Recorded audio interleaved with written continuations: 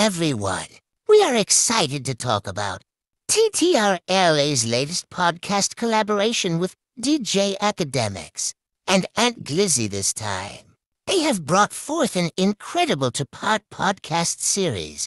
In this series, Aunt Glizzy continues to put Shy Glizzy down, showcasing his skills and highlighting the challenges he faced in the music industry.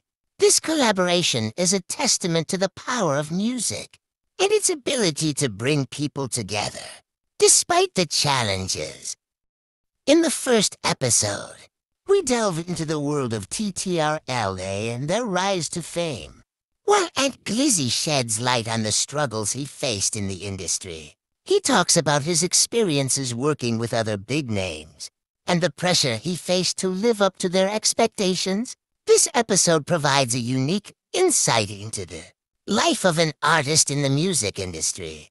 The second episode dives into a recent TTRLA event where DJ Academics and Aunt Glizzy teamed up to spice things up. They gave fans an exclusive look at the new music from both artists and engaged in a thrilling play-by-play of their sets. This episode truly showcases the chemistry between the two podcasters and their passion for music. This collaboration between DJ Academics and Aunt Glizzy is a must-listen for fans of both artists and anyone interested in the world of music. With their unique perspectives and engaging storytelling, this podcast series takes listeners on an unforgettable journey. So, if you haven't listened yet, give it a go, and we guarantee you'll be hooked on this incredible podcast experience. Aggressive, like, no, he don't. He is a drunk. He a lover boy. His neighbors know his name. Yeah, I know, because the bitch was like, Trey, stop. No way. What? So you saying he clobbering her type shit? Mm-hmm. Not her clobbering them. It's probably victims. Me Too movement. I'm surprised he didn't come out next. No, well, I've said allegedly the Mount Rushmore is Diddy, Bill Cosby, R. Kelly, and Trey. Oh yeah, Trey definitely getting billed. They still building name, put the eyeballs in there. Yeah, I ain't gonna lie. Like right now, like bitches be coming out against Trey. We be like, shut up. Like you ain't old enough yet. You gotta be a little bit. You gotta get to a certain age. Like 54. Once he touches the 50s, them joints gonna stick. The problem with the chicks coming against Trey Songz is like they still fucking other niggas like for the same shit. So it's like, bitch, if you fuck like. You fuck Chris Brown, you fuck Sway Lee and 5 other niggas, you gonna tell me he the only nigga who did something? Shut up. We didn't want to hear.